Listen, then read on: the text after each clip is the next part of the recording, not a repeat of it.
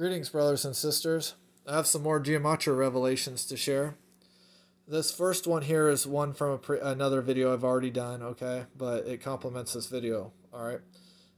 God, the creator of Gematria coded life, 888 Hebrew cipher. Alright, this is the new one. Yahweh creator God matrix, 2222 Hebrew cipher.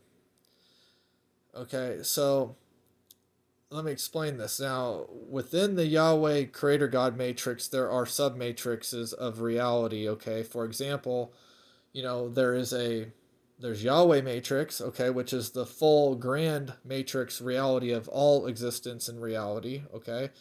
And, you know, within all that is obviously, like, you know, there's other matrices as far as like sub-matrices like of delusion and realities, okay?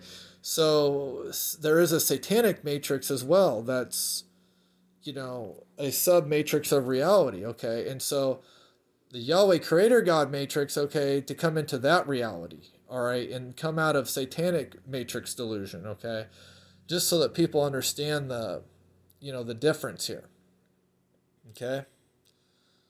Because there's the Babylon matrix and then there's the Yahweh creator God matrix, okay? But, you know, you gotta believe in Christ and be born again and repent to come out of the satanic matrix Babylon delusion and get into the Yahweh creator God matrix of the higher reality and perspective, okay?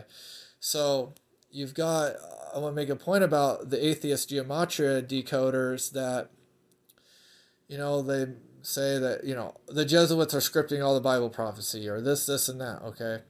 Well, if that is the case, they can know that all day long, and they still can't escape the reality of Yahweh creator God matrix, okay?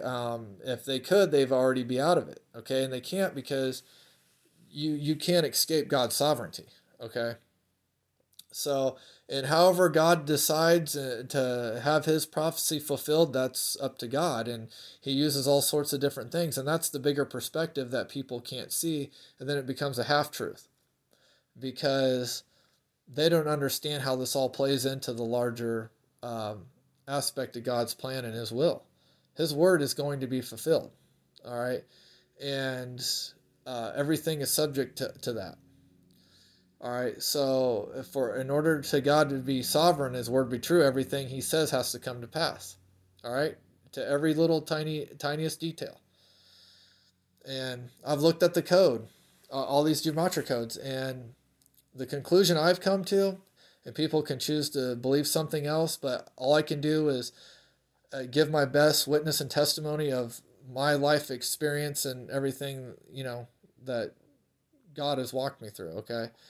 So according to the codes, if you don't repent, believe in Jesus Christ, repent, become born again, then you're going to get God's judgment. And none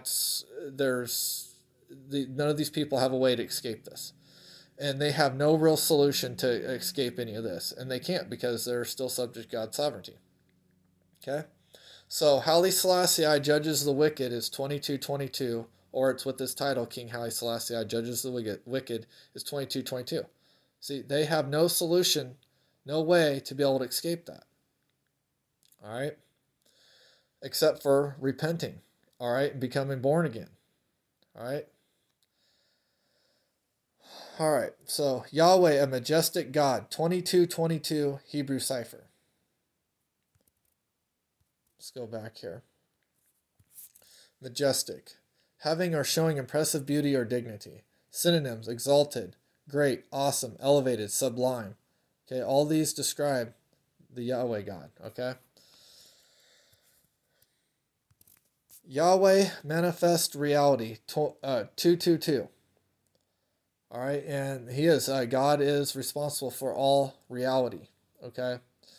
And there's no escaping the reality of God, no matter how hard people try. All right, I hope all you found this video informative and helpful. Thank you for watching.